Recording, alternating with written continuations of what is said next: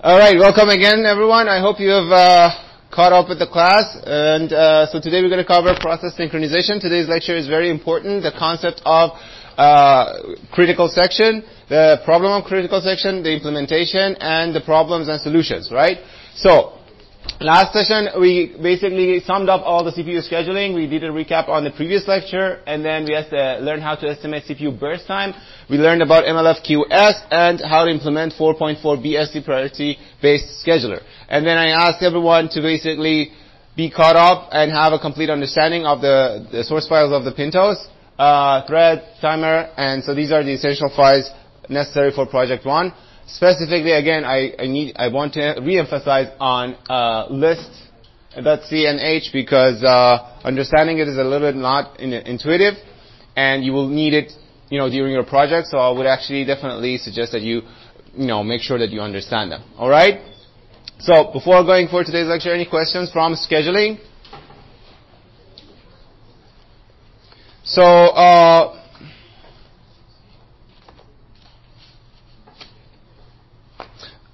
right. So today we're going to talk about process synchronization. What is a rest condition? And we're going to give you a couple of examples. And then we're going to talk about the critical section problem and how different solutions work out on it, right? So you might already know about locks and semaphores or have an understanding of synchronization. But these are different because these are basically the concepts behind it and then the solutions behind them, even if they have failed, right? So some of these are not the actual implementations that you know, because the ones that you know probably work, right? So first thing first is that when we have access to shared memory concurrently, there is always a chance for data inconsistency, right? We have given this as an example. If two people are trying to write down or use the blackboard here, then I try to use it in my own time, and I think I am the only one using it. So I expect what I have written at the top of the board, it will already be there when I'm on the other lower board, right? And if another processor, let's say like another instructor who's here, they're also trying to teach in their own shared time, right? And so they expect, whatever that they left on the blackboard is still there. So this is the problem because we want to share this common region of memory. And we have this illusion that we are the only one. No one is interleaving our lectures, let's say during the semester. And obviously there's going to be like some problem. So the processes also have the same thing. If they want to access the shared memory or shared variables, and then because of the scheduling, because of the preemption, they interleave each other's instructions, and then the data now will be inconsistent, right? So the consistency requires some mechanisms that we're going to talk about today to basically ensure the orderly execution of cooperative processes. So basically cooperating here means two processes are not, they want each other to have their job, finished, right? And they want to use the same mechanism to cooperate with each other and synchronize so that this does not happen, right? So considering an example we're going to talk about in the next slide, consumer-producer problem. So this problem, there is a process which is a consumer, and there is a process which is a producer. So there is a shared buffer, and so the producer produces something, puts it in the buffer. Once it is there, it will count it up. So the consumer takes a look at the count of the items that are ready to basically be consumed, and then takes it off the buffer and then consumes it, right? So we have initially count 0. Nothing is in the buffer yet.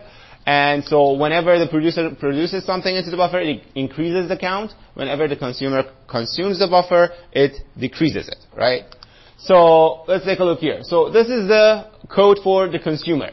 So we have count 0 and buffer as the shared variables. So the consumer has an infinite loop. That's the whole program. It's just doing it. As long as there is nothing to be processed or consumed, it just keeps waiting. And once count is not 0, meaning someone else has, increased the count, so there is something in the buffer to be consumed, then it will go and then read it out from the buffer into the next consumed variable, and then sets it out. So this is just like a pointer to point to the right spot in the buffer, and it's circular, right?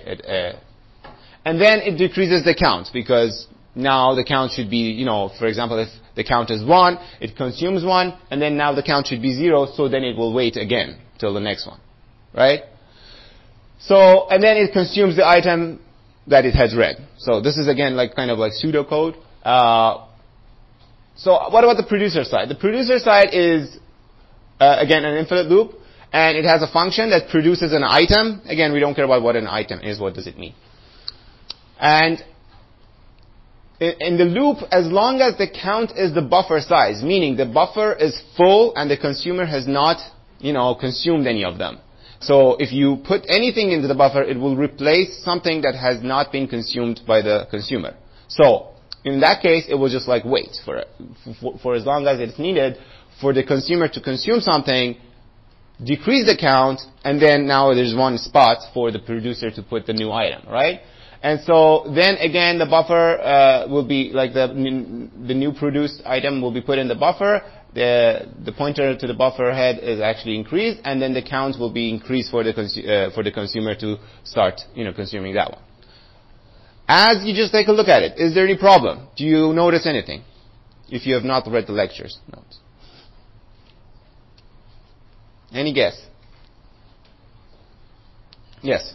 Count is never set back. It is set back by this one. Oh, okay. Right? So it's as if, we're stacking things here on this desk. I will only put something on the stack, and then someone else will only put it away. I mean, it's a FIFO, so it's take them from underneath, and then again, I put something on top, and then again, they take underneath. So, logically, it does not have any problem, because again, in the examples that you think, the processes are acting like us, right? And, that's the difference between them, because they only follow the instructions, and there's a scheduler in between. So, let's see. The count ++ can be implemented as reading the count from the memory into the register, increasing the register into the CPU, and then writing that register into the memory. Right? And count - also can be implemented as this. So reading the memory to the register, decreasing the register in the CPU, and then writing the register into the memory. So far, so good. And we expect them to behave the same way as we expect, as the example. But what will happen if a count ++ and count negative, or - basically run together? If one process wants to increase the count and the other process wants to decrease the count by 1, what is the expected output? It should remain the same, right? It should remain the same. That's what you expect. But let's see what happens. So if we start with count 5, let's say we have 5 items in the buffer, so basically they can both get scheduled and run. And then producer now wants to increase count ++, right? But remember, count ++ is 3 instructions, right? So they have to run one by one. So count ++, producer executes this one. So it basically reads the count into register 1. So now the register 1 is 5. So far so good. Now executes the next line. Increases the register. Now the register 1 is now 6. Again, so far so good. Now before it runs the next instruction, it gets preempted by the scheduler and the other thread gets scheduled, right? So now the consumer wants to start count - it's 5, right? It's not 0. So it can technically do it. So it runs the first instruction and read the count to the register 2. Count so far is 5. And so register 2 is now 5. And it runs another instruction. Register 2 decrement. So now register 2 is 4. Now what's going to happen? Now, if the producer gets scheduled again and gets to run its last instruction, now the count is equal to register 1. What was in register 1? 6. So now it sets the count to 1. Increases by 1. That is what we expected, right? It wants to increase it from 5 to 6. But because a consumer has already done some part of its decrement, when it runs its last instruction, the count is register 2. The register 2 is now 4, not 5 anymore. So even though they incremented and the other one decremented, but because of this order of execution, it didn't actually end up being the same 5. It went to 4. And so this is a problem that we talk about race condition. So a race condition is when two processes want to access, or more processes access and manipulate the shared data concurrently. So basically, there's a race. Which one, get there first, or in this case, which one will get there last? Okay. So whatever the order of the execution between these threads or processes will define, the outcome of the race condition, and it is not predictable because you cannot predict what the scheduler will, put how they will execute, right? So we have to have them synchronized and ensure that only one process at a time is manipulating a shared variable. So we already knew in the last example that the count we want to increase. There were 3 instructions needed for that. And these 3 instructions we knew they should run one after another and not be stopped. And so if count plus plus or count minus minus, or both of them mean, they should basically perform atomically. And atomically means that the operation without interruption. It didn't matter if the count plus plus is 1 instruction or 3 instructions. As long as they were not interleaved or interrupted, they would run as expected. One would increase it or one would decrease it. One would decrease it or one would increase it. That was the order. Either this or that. Now, the interleaving problem was caused because they were not running atomically. Okay? So, let's take a look at another example. So, we have a thread here, and we have a shared variable, ch in and ch out, right? So, basically, we are getting a character from the input, putting it into ch in, and then we are putting that into ch out, and then we are putting that character out in the buffer, right? It might be, you probably have written this, in your previous classes, right? So basically it's an echo. So you write h, the h is caught by this, and then stored in this, and then put out in this. And you hit E, L, L, and as you press the keys, it will just print them out, right? Now, this is a single-threaded echo. Now, if you run the same program beside it, what will happen? So, let's take a look. Again, there are race conditions here because you have shared variables, right? So, if you're lucky, meaning if they don't interleave, so you hit H, and then this, if the order of execution is like this, 1, 2, 3, 4, 5, 6. This and that. So, if you hit H, this gets H, and then runs it, and then puts out H. And if you hit E, let's say this time this thread catches it and then puts it out. So H is put out by this, E is put out by this, L is put out by this. Again, 2 characters are put out by this, right? As long as these instructions don't interleave. Each will do its job. Now what's going to happen if the order of execution is like this? So you hit H because of this getchar, and the ch in, which is a shared variable, will be H. Now let's say the next instruction would be this one. It's not a single instruction, but let's say, assume that this will run. So far you have hit H and nothing has happened. Now this will run, it will wait for another character. You hit E, and now the ch in, which is a shared variable, which was H, is now replaced with E. So the H is gone.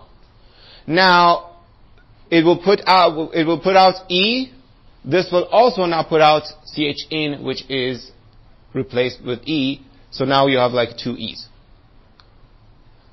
H is gone. The first time that the E is pressed is now printed twice. Why?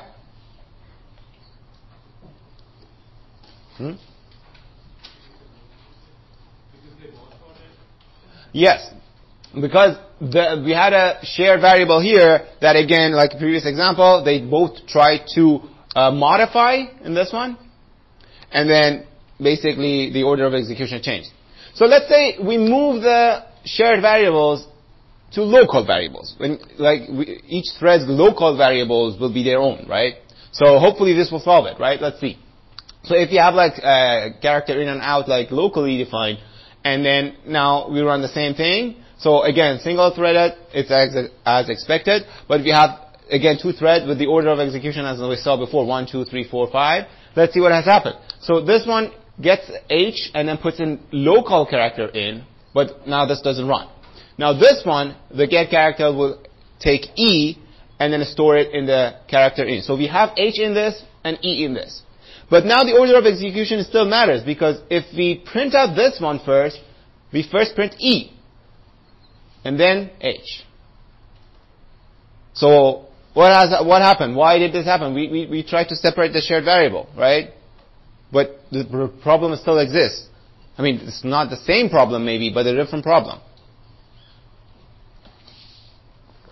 So, the reason is, here we actually have two race conditions. We solved one, which was the shared variables that we defined in the program, but we did not solve the other one, which is the shared output stream. So even though we saved each other's, each of these threads from actually modifying the other ones like local variable, but they're still having a race towards like who's gonna like print out first, right? So this one is intending to print out the H that it got. This one is intending to print out the E that it got. So if this one gets the output buffer first, the H would be first. If this will get it, E is first, right? So again, race condition. So in this example also, each of these programs wants to have these three instructions or statements be like run atomically, right? They don't want to be interleaved by the other thread. All right? So a race condition may occur whenever resources and or shared data are basically modified by another process, indirectly aware of them or being completely unaware of them. So for example, if there is another thread that has the same code, you are basically indirectly unaware of them, right? The code in this thread and this thread is equal. So if you write this thread in a way that, you know, it can coexist with another one of itself, it's fine, right? But if you're completely unaware, if another process also wants to print out, maybe in the terminal, you know, you have like, you know, compiled and then there are all these characters coming and then you try to, you know, put on a different character. It goes right in between these lines, right? The other program does not like interleave its own lines, but it is completely unaware of you printing out something else to the output buffer. That is shared amongst every process, right? So that's one of the problems. And that won't be, you know, solved with, you know, local variables or trying to define your shared variables.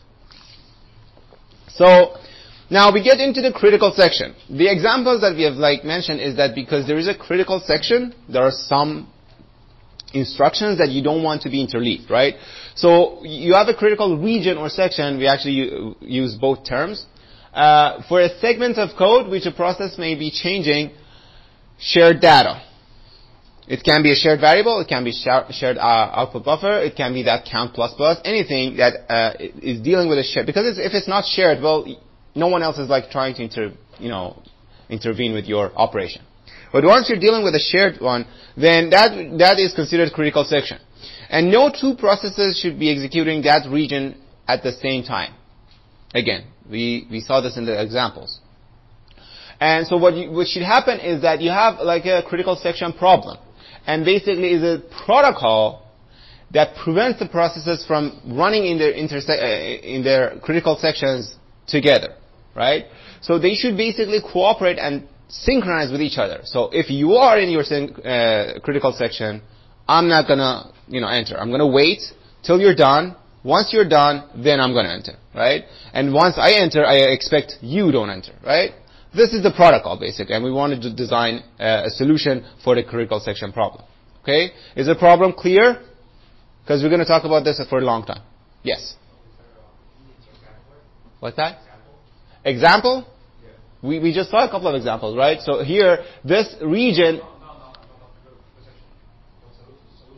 Oh, yeah, we're going to talk about all the solutions, actually. That's what I'm saying. If the problem is clear, then we're going to talk about the different solutions. Okay. So, hang on. So, the indivisible execution block is what we actually, the critical sections, right? We want these sections not to be divisible. I mean, if we start them, we want to finish without anyone else interrupting, right?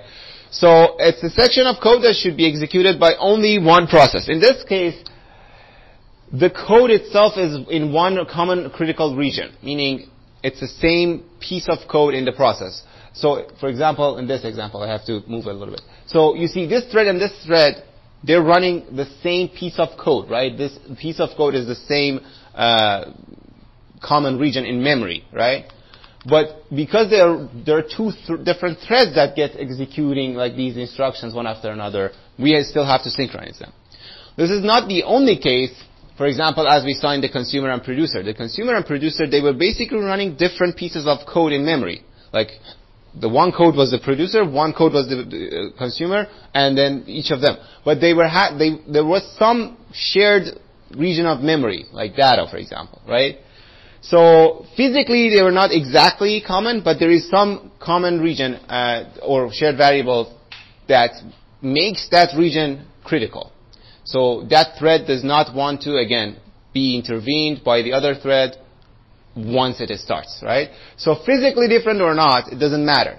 What matters is that these critical sections should not be interleaved or executed in parallel, right?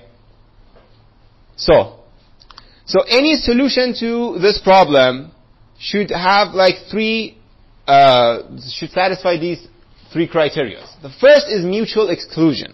Mutual exclusion is what we basically have talked about. Meaning, if process P is executing in its critical section, then no other process can be executing in their critical sections, right? So this is the problem and what we talked. But any solution to this is not a good solution. One solution is just kill all the processes, right? They won't run in parallel, right? But that's not a solution, right? So the solution should also satisfy this. Progress, meaning, if no process is executing in its critical section, and there is another process, one or multiple processes that indicate that they want to enter their critical section, you can't postpone and then not let any process into their critical sections forever. They should make progress, right? So it's not just, it's called it's a culture called tariffing. When you're at the door and then there's a person you say you go first, and then you go first, and then they go, you go first. You can't do this indefinitely. Even that you're indicating this, there should be some progress made, right? Again, an example should be once you want to enter in the critical section, wait for all the other processes to finish completely, not their critical section, completely, and then they enter. This is not a good solution because maybe the other processes don't want to enter their critical section anymore, but they're in an infinite loop. They're not going to finish, but you're now preventing progress. So this is not a good solution. And the last one is bounded waiting. A bound must exist on the number of times that other processes are allowed to enter their critical section after a process has made a request to enter its critical section and before that request is granted. Meaning, if a process indicates that I want to enter this critical section, for some reason it is not allowed. Your protocol does not allow this process to enter. But it's not this process, this single process. Maybe other processes are allowed in the critical sections so that there is some progress, right? But you are basically not allowing this single process, indefinitely. You're allowing other processes, one after another, take their turns, and for some reason you are starving this process. And this is not good. Again, there are still progress between other processes, but you are starving this. Again, not good. So, and we can think of this if the processes are executing at non-zero speed, meaning a solution for a protocol for synchronization does not solve freezing a process. If a process is in their critical section and then they just frozen for some reason, they're in an infinite loop. Your protocol is not trying to solve that, obviously, right? You're assuming that the other processes are running. Now, you're trying only to solve the communication problem, right? Any questions so far? Let's see the implementation then. So, first of all, we need mutual exclusion from critical sections, and they can be protected by entering and exiting. So, as I said, when you want to enter the critical section, you have to indicate and then communicate, and then be allowed. And once you enter, there should also be an indication when you exit, right? So the other processes can enter. So the communication are happening at the gates of entrance and exiting of the critical region, right? And whatever is inside there, we don't care anymore. It can be the count plus plus, it can be 3 lines, it can be whatever. So, let's see. The first, the solution that we want is the simple solution that we want is this one. So if a thread A reaches the critical region before B, I mean, remember, we're running a single-threaded processor, so technically at any given time, we cannot have two instructions run. So either A reaches first or B. So we assume that A is first. So A reaches here first. It enters critical region and preventing B from entering. So once it is there, the B should wait. Once the thread A exits from critical region, then B should be now kind of signaled that, okay, now it's clear, and then B can enter. Basically, this is what we want. And the problem is that how these parts can happen, because this can happen just by chance, and then this was already happening, how we can like ensure these two. So the first implementation is disabling in hardware interrupts, right? So the first thing that A does as it enters, it disables the interrupts. When the interrupts are disabled, the timer interrupt is also disabled. So there's no way that the B can get scheduled. A can basically not be interrupted. It will just like run all the way till the end, and once it is done, then it will turn the interrupts on, and now the B can get scheduled. Is it a good solution? No. Why? Because there is no guarantee that A finishes. What if A crashes? Your whole system now has disabled interrupts, and A is like not running. So it's total crash of the whole system, not just two processes. So that's not good. And it's because like now the critical region becomes one physically indivisible block, not logically. So with this solution, which again is going to take points off your project one if you implement it this way, if you disable interrupts for synchronization, is that it just like it physically has disabled everything else running on the computer from running. Even other processes in their non-critical sections, right? Another process wants to basically drink water here. It doesn't have anything to do with, and then you're not allowing them, right? I'm just like, I'm having my water. So this is not a good solution. It works. Not a good one.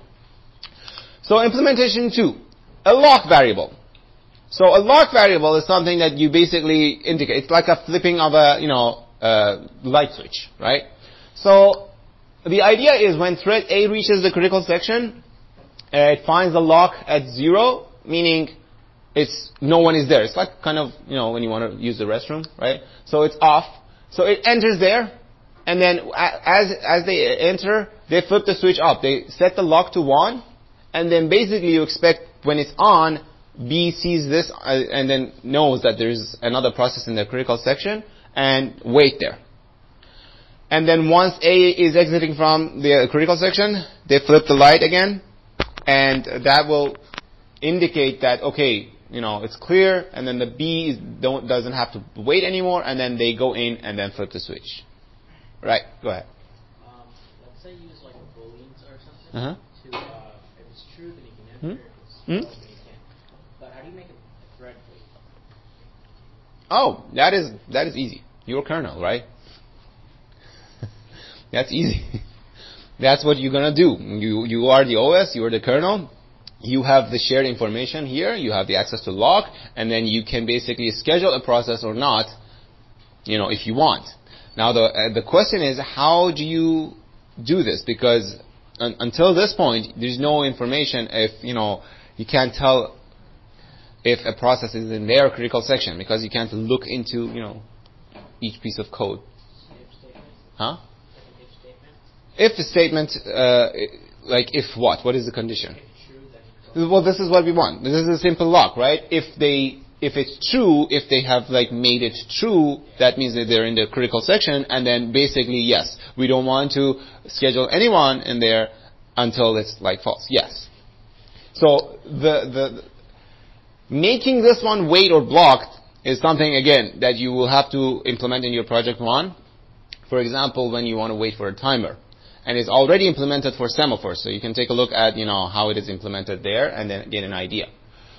But so is the solution good so far? Is there any problem with it? Don't doze off. We still have a lot to go. So let's take a look. the lock is a shared variable. Entering the critical region means testing it and setting it, and then exiting means resetting it. Again, the simple idea. When you enter this here, basically you take a look at the lock. As long as it's on, as long as someone else has made it true, you just wait forever. I mean, not forever. For as long as it's locked. And then if someone like exits their critical section, they set the lock to false. So now the other thread basically can exit this infinite loop, and then they will set it to true and then enter their critical section. Right? So far so good. But what is the problem here again? Yes? That will always be the problem, and we're not trying to solve that, right? If one actually indicates that, hey, I am in my critical section, in any protocol, you're basically preventing others from entering. In any protocol, there should be an indication of exiting. And if that doesn't happen, for example, if they crash or they just, freeze there is no way that, the protocol can work. The protocol is basically assuming that the processes are making, progress at non-zero speed. So that is always be there. So, but the problem here is we solved it logically, but not practically. Why? Because let's take a look at this example. If thread A enters and then sees the lock as 0, but it realized that it is clear, then I'm going to enter. But right before flipping the lock or switch up, right before then, the B enters. They can interleave. Any instruction can interleave, right? At that moment, B, take a look at the flip, the switch, and it's still off. So B assumes that, okay, now I can go. B already has made its decision. A has already stepped in and made the decision to flip the switch up, but has not gotten to do that yet.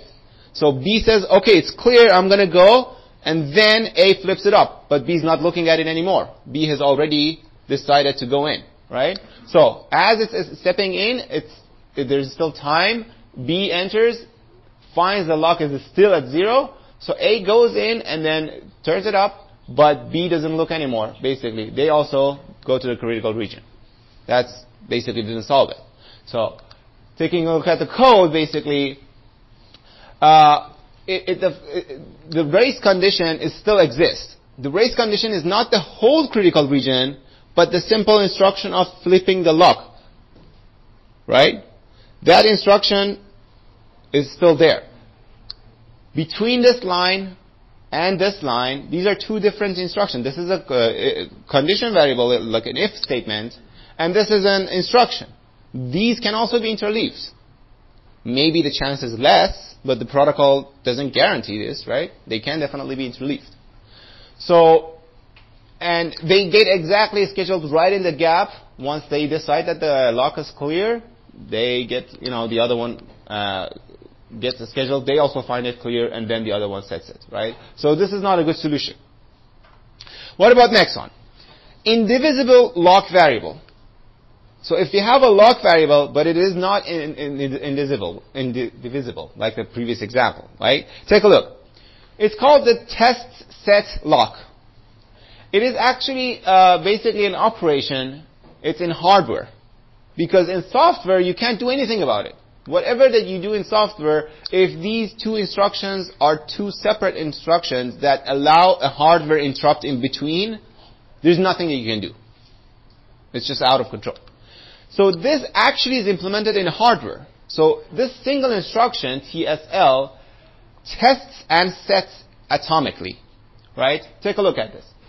So this is in assembly code. You don't have to know the code, but it's like simpler to understand. So at the enter region function, when you want to basically gain entry access, this is happening.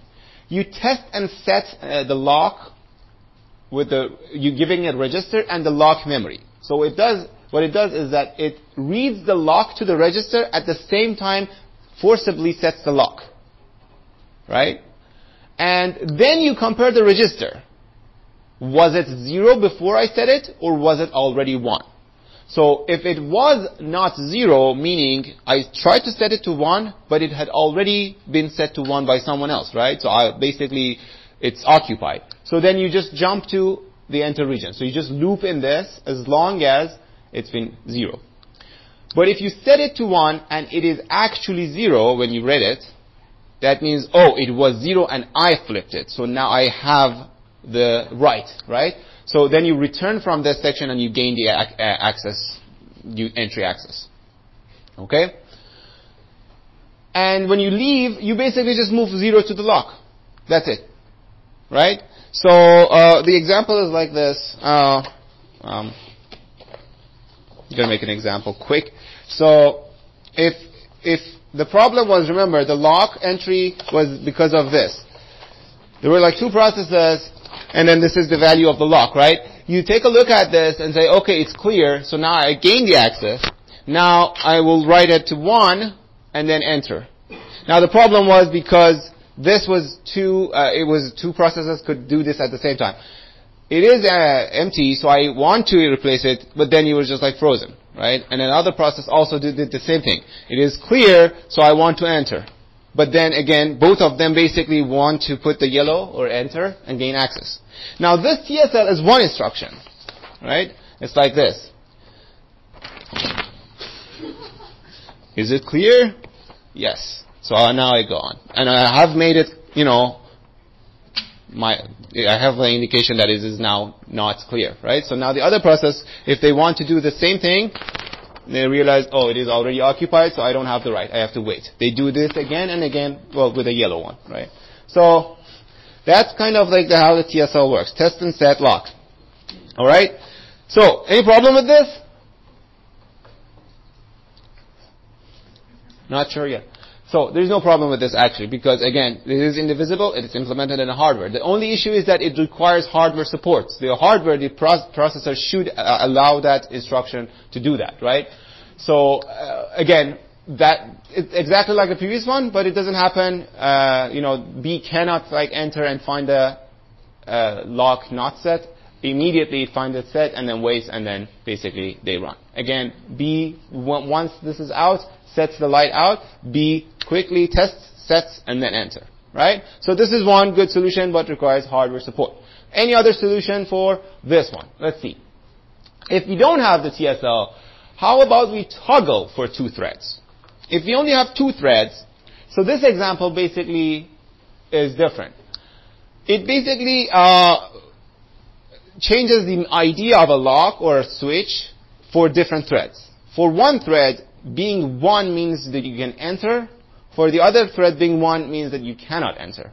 Right? So let's see.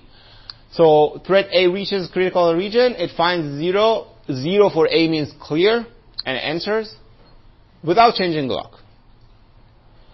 When the lock has an opposite meaning for B, meaning if B finds it empty or off, that means like you should not enter. So it waits. When A exits, then it flips the light up. And that means I'm done. So you have the light, you have the signal to go. And then when B finds it 1, then it can enter. Is that clear? So it is basically like a single flip. It can be in either 0 or 1. And 1, A, only puts it to, so let's say this is off and this is on. I only will enter if it's here. And once I'm done, I put it here for next person, right? The next person, or the thread B, only will enter if it's here. And once they're done, they'll put it here. Basically, we're taking turns. So what's the problem? What if you have to run again? Huh? What if we have to run again? That's the exact problem. We are taking turns, but it only works if we run in turns. If I would run, then the other one. Then the other one, then the other one. Otherwise, what will happen is that, this is the implementation. Let's see. So the example, the problem is once you enter, if you want to run again, then you made it impossible for yourself to enter. Right? You said it, you give the turn to other one, but they don't want it. And then you should just wait forever, right? So let's take a look at the implementation. So basically the toggle lock, you only test it and you don't modify at the entrance. At the exit, you switch it. So A checks the toggle to be 0 to enter, and once it leaves, it sets it to true. And then B basically checks that it should be 0 to enter. sorry, 1 to enter, and then once it leaves it, it sets to false. I think the actual light was more clear. But anyways, so the problem is that it violates the item 2. It does not make progress, right? There's only one process that wants to enter the critical region, but because they were the last one, they're not given the chance. So this is not good. Any question in this one? Yes. Does it only work for 2 threads? Well, this is the idea, and it doesn't even work for 2 threads, basically. That's what we're trying to say, right? But for the implementation can be then generalized in other. So we'll see that in the solution 5. All right? So solution 5 is Peterson's no TSL. So there's no alternation in the lock. What they're doing is what they proposed, I think, in 1981 or something. I was just checking it. So what they did, they were trying to solve a problem, again, when the hardware does not support the TSL. Otherwise, TSL is the best way. And they're trying to do it with different variables, not just the one lock variable. They, first of all, each have their own locks. So they don't modify each other's variable, but they get to test it, right? So I only indicate my lock here. They indicate their locks here. When I want to enter, I will take a look at theirs. When they want to enter, they will look at my lock, right?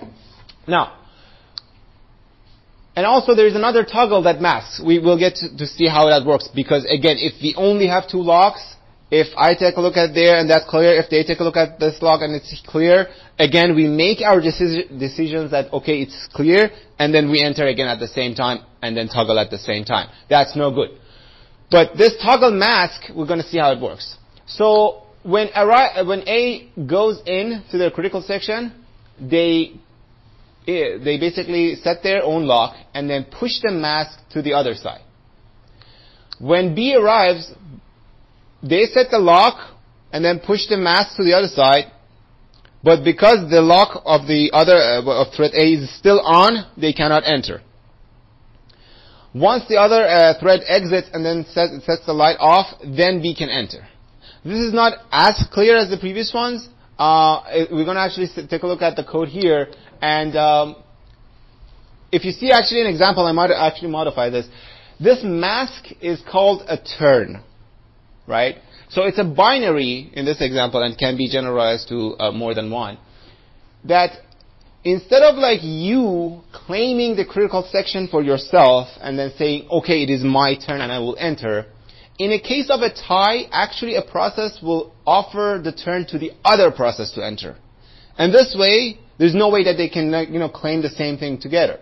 Because either you give the turn to the other one and then they will enter, or they are the one that give the turn to you last and then you will enter. Right? One of these will happen last. And then you will basically give the turn to the other process, right? So let's take a look at here. What A does is that once it wants to enter, first it sets its own lock to true. Then it will give the turn to B, or set the mask to B. And then loops here only in this condition. If lock B is true and the mask is also B, meaning if I think that it is B's turn and B is already there in the critical section, then you wait. If not, meaning if B is not in their critical section, or the turn is not theirs, they have been giving me the turn, then you actually go into the critical section and at the end you set your own lock to false. Right? B code is the exact opposite in the terms that when they enter, they set their lock to true, they give A the turn, and then they enter. Here, if lock A is true, meaning if A also wants to enter their critical section, and if it is actually turn for thread A, this one waits. This one waits till one of these conditions will solve. And see how this can happen. This basically exactly happen when they interleave. Let me see if we're going to talk about this. Yeah, we're going to go back to the next to this slide and then basically interleave these code lines just to have a better understanding. But again, remember, they indicate that they want to enter their critical section, then they pass on the turn. If there is only if it is only them that is trying to enter the critical section, they are allowed to. If there are two of them or more, or the other one also wants to enter, then they look at whose turn it is. And turn is offered to the other one. So let's see. They enter there. If A is interrupted between setting the lock on and passing the mask, that's one of the problems that can happen, right? Let's say B comes right there, and then B also turns the light on. Now they both indicate that we want to enter our critical section, but they haven't entered yet. Now, depending on which one passes the turn to the other one last, the other one should wait. Now both A and B race to push the mask. Whoever does it last will allow the other one to enter, right? So both have indicated that, okay, we want to enter the critical section. Now here's your turn, and then they go, no, here's your turn. And then I will see, okay, now we want to basically enter the critical section. I got the turn. I didn't claim it. They offered me. So they already know that, they're not going to enter. This is the difference. And so mutual exclusion holds. They don't, enter them. And then basically there's no race condition in this. Because, again, they're not modifying each other's lock. And this binary is not basically claimed by two at the same time. Okay? Any question? Till we get an example of looking at the code. Okay. So let's see. Let's see B is completely off the, chart, right? So it's just like that. So A wants to enter. It sets its own lock to true, meaning, okay, I want to enter my critical section. Mask or turn is B if they want to enter. They don't. So I'm going to check. Does B want to enter? No. So then I enter. A enters its critical section, and then once it finishes, it turns its own lock false. No problem whatsoever here, right? They make progress as long as they're single. Now, if there are two processes, let's see the order of execution. If A sets their lock to true, and then set the mask to B, and then gets interleaved right here, right? So, then B runs. B runs, set the B to true, and mask is now turned to A. Now, here, we have two options. Either this keeps running or we go back to this. We'll cover both. So, this is here, and now this one keeps running. So, while lock A is true, it is true, they made it true, and mask is A, this should wait. Because they indicated that I want to enter my critical section, they also had indicated it before, but now the B itself will give the turn to A, and because of this, it will wait.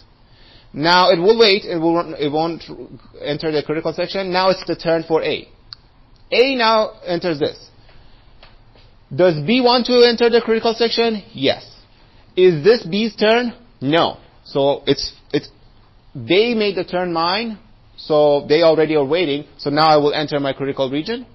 They are still waiting because the mask is not changing, but once I exit, then this condition does not hold anymore, and then they can enter. So this was the problem.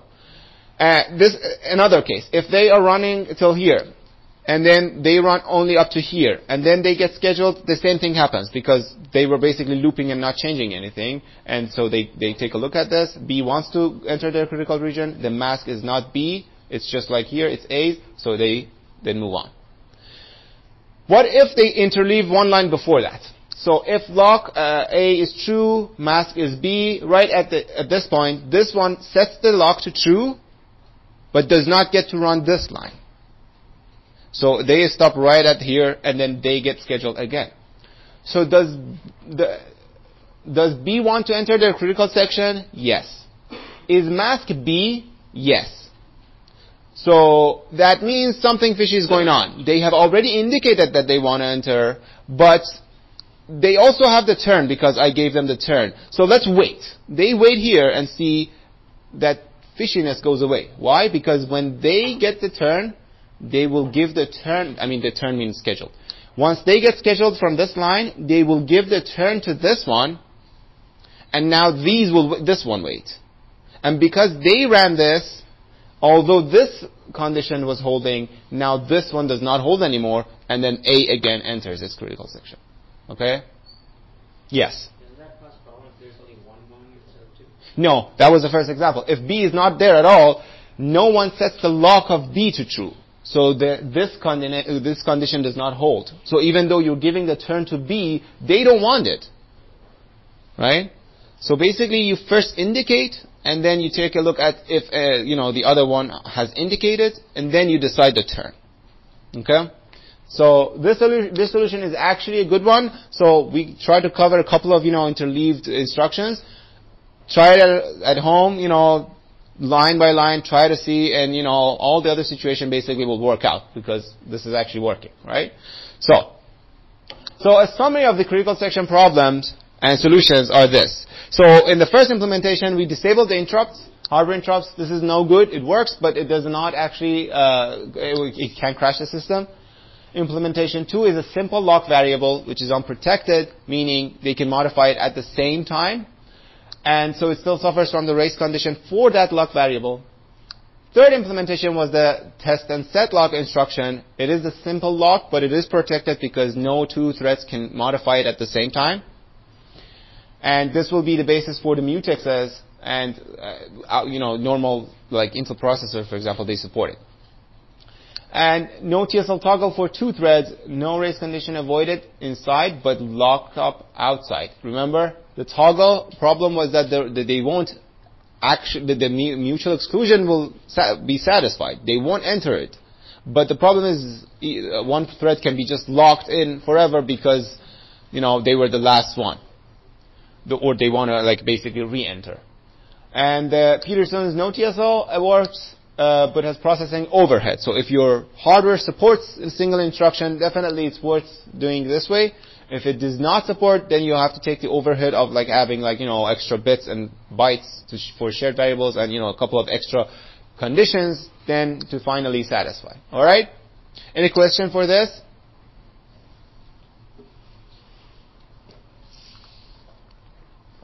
So remember that the solutions that we were giving were basically not practical. One of them reason is that all of them except the first one that was disabling interrupts, they were waiting. They were busy waiting. They were all constantly checking for that shared variable as long as they were scheduled.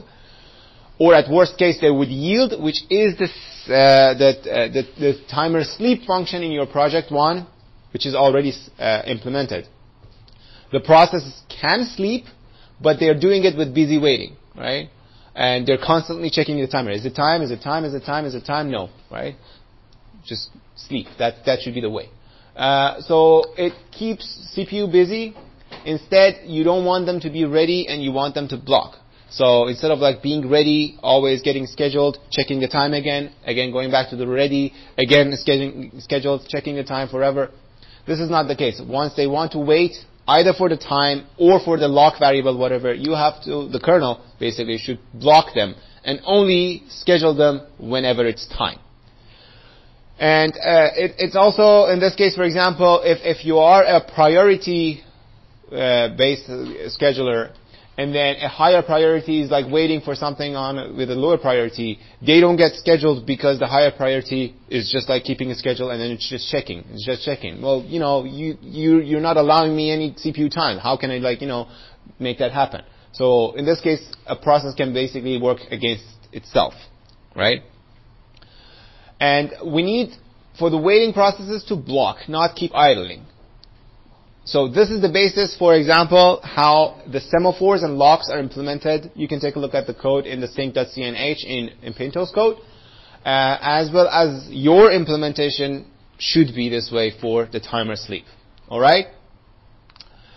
So, and synchronization also in hardware, how the way that it is, it's either through the disabling interrupts, or when you have atomic non-interruptible instructions. Okay, so if you have a simple processor that is running, I don't know, a